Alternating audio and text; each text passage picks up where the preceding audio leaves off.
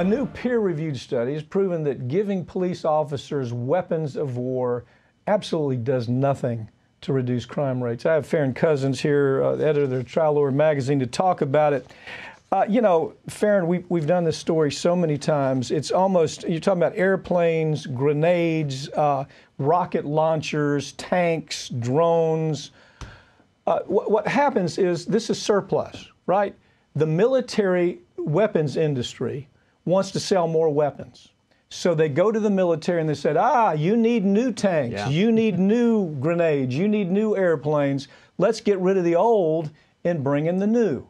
And so this is just, it's another way the weapons industry makes money. It's doing nothing as far as stopping crime in the United States, according to these studies. What's your take? Right. And, you know, that's a really good point to start off with there, is this 1033 program is what it's called. And that's exactly what it is. You have the defense industry that wants to keep selling more weapons each year. They know the Pentagon's playing with over $700 billion every year. So where does it go? Well, you have to buy the new drone we have out because the software is a little bit faster than your old version. Okay, well, what do we do with the old version? Let's give it to police officers because, sure, they need a drone for some reason. I'm not talking about the little ones you can go buy at Best Buy. I'm talking about a literal military-grade drone that you see flying from the U.S. over in the Middle East. I mean, that's what we're dealing with. You can carry a missile if you have to. Exactly. Okay, so here it's a recruitment tool. That's the other part of it. Kid wants to be a policeman. Look, you're going to look like G.I. Joe before you get done. No, you're not going to have to serve in Iraq, but you're going to be right here in the police department, and you're going to be dressed up like like a ninja, a ninja soldier. And it's kind of, it makes sense. It's a draw for kids coming out of school, Sure. and maybe out of junior college that want to do this. You can't blame them for it, but it's not really accomplishing anything. And the next question I had, well, is it about police safety? If they have all these toys, what does it say about police safety? Well, unfortunately, these new studies show that this program has done absolutely nothing to keep officers safe. You still are seeing the same number of police officers killed every single year, including those who are driving around in the tanks, using all this fancy military-grade riot gear. It's not keeping them safe.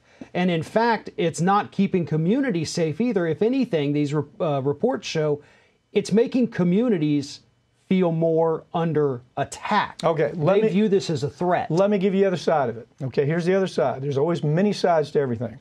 You have the cartel, the drug cartel on border states in the United States. They're starting to see new increases of crime with basically cartel coming right over the border.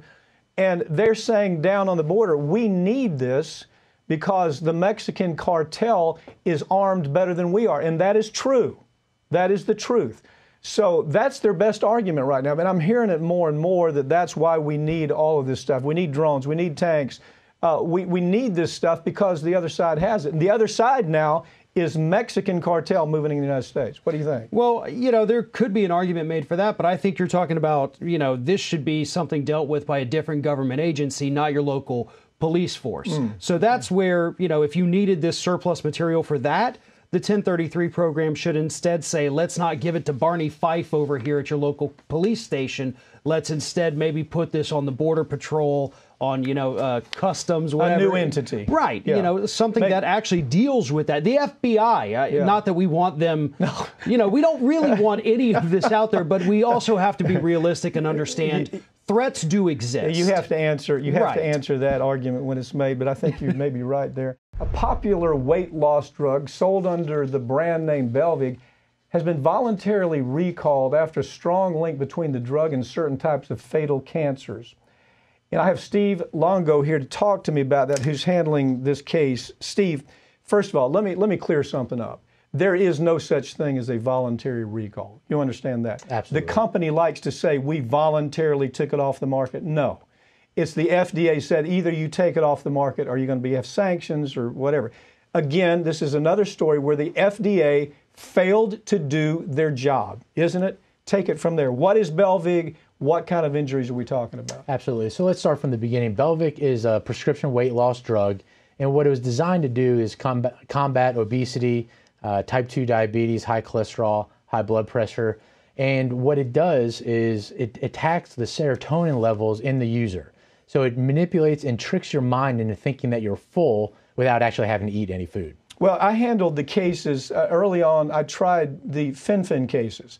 The Fen-Phen cases was a weight loss program that was going to be the new secret to losing weight. It killed hundreds of women.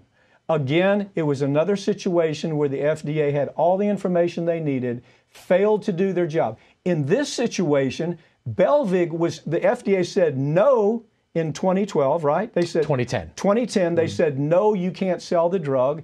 It was, I think, 5-9 on the committee that said that. They reviewed everything, said this. First of all, it doesn't work. Second of all, it's dangerous. And then, so you have a political change. They come back, Belviq comes back and says, hey, you know what? We want another shot. And the FDA says, oh, sure.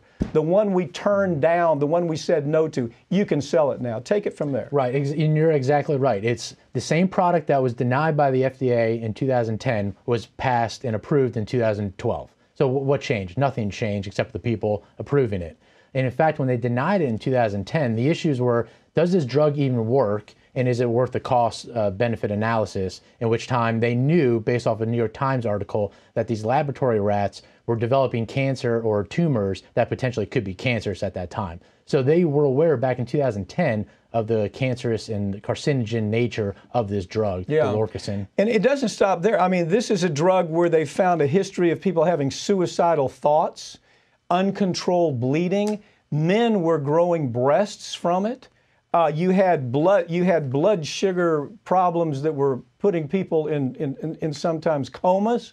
But you had cancer, and the FDA knew all of that, and they come in the second time and they start taking the word of the company. What is the company, Elias? The company is Elias. It was originally developed by Arena Pharmaceuticals, a San Diego-based company. In 2017, it was sold to a Japanese pharmaceutical, Elias, in which they really pumped up the advertising, got the sales increase to where eventually Belviq was the #1 drug in the market at that time. Okay, so is this, I'd like to say that this is just a one-off kind of situation, but we're seeing it more and more, Steve. You handle these cases. You understand that when you're dealing with the FDA, you may as well not have any comfort in what the FDA does.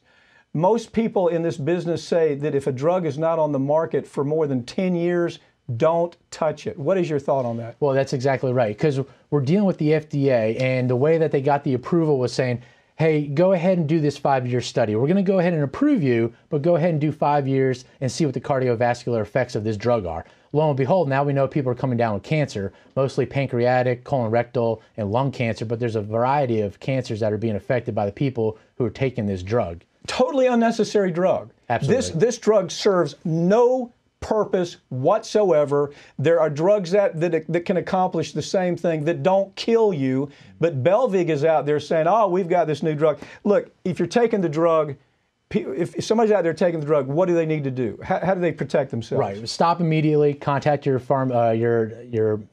stop.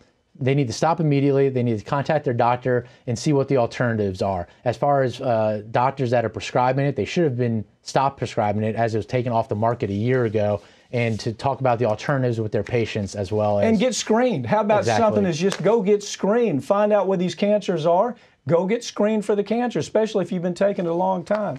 Steve, thank you for joining me. Okay? Yes, sir.